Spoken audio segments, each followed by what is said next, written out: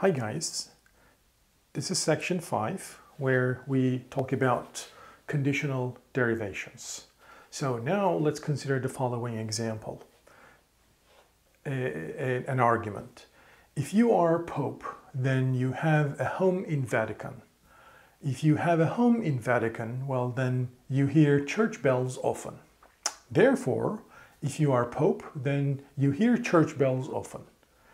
How do we formalize this or transfer this into our language? And how do we prove this argument, or how do we show that this argument is a valid argument? Okay, so let's start with picking out the atomic sentences. You are Pope is, let's call it sentence S. You have a home in Vatican, let's call this sentence T. If you have a home in Vatican, well, this is again T. Then you hear church bells often. So this is a new sentence. Let's call it U. And therefore, if you are Pope, the sentence is S. Then you hear church bells often. Well, we already know that this sentence is U. All right, so there are 3 atomic sentences. And this argument can be written as S implies T. T implies U, therefore S implies U. Is this a valid argument? All right, so how do we prove this? As usual, write down the premises. Premise number 1, S implies T. All right, this is the premise number 1. 2, T implies U. This is the second premise. And I would like to reach to the conclusion S implies U. All right. How do I prove S implies U? Well, let's remember the truth table of S implies U. If you remember the truth table, let's construct it very quickly. So S can be true, U can be true, true, false, false, true, false, false. And if you remember, S implies U is true everywhere except this case. All right, so what does that mean? That means S implies U is a true statement as long as S is a false statement. All right, so if S is false, then this implication is true. Good. What about if S is true? Well, if S is true, well, then there's only one way that this conditional sentence is true, which is U must be true as well. So therefore, I'm going to ignore the case where S is false, because I know under this assumption, I mean, when S is false, well, whether U is true or not, this implication is going to be true anyway. So I will only look at the case where S is true. So suppose S is true. So suppose S. We call this assumption for conditional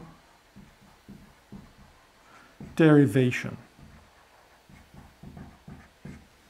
All right? Well, the thing is, I can now use these 2 premises and also this new premise. But this new premise, be careful, it doesn't have to be true. I am just assuming that it is true. So now I am in line 4. What can I deduce from this? Given the premise S implies T is true, given that S is true, so by modus ponens, I must have T is also true. So modus ponens by the arguments 1 and 3. What else? Well, given T implies U is true and T is true, in line 5, I can deduce that U must be true as well. And this is also modus ponens, the rule that I used, so by the statements in line 2 and 4. Perfect. So what do I have? I have the following. If S is true, well, U must be true as well. Very good. If S is true, U must be true as well, and hence this S implies U is true.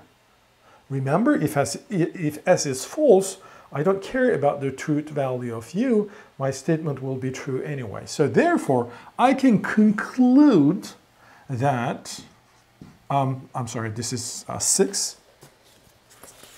I can conclude that S implies U is correct. All right, so there's one thing which is very important for conditional derivations, is that I have this sort of a box which we call subproof. Normally, in any line, line 7, I can use all the previous lines again and again, meaning they must be true. But when I have a conditional derivation and a subproof like this, I cannot refer back to those statements because those statements are not necessarily true. I mean, S doesn't have to be true, right? In fact, S is you are Pope. Are you the Pope? No, you're not. So therefore, S is actually not true, okay, in this specific example. And so in general, it may or may not be true. Here, what I've shown is if S is true, U must be true, but maybe S is wrong, false. So therefore, I cannot, for example, say line 7, S, repeat line 3. I can't do that. I can't repeat line 1, line 2. I can repeat line 6, as many as I like, but I can't repeat any lines in between 3 and 5. Okay? So one final thing, this conclusion, which is what I was trying to achieve, we call this conditional derivation.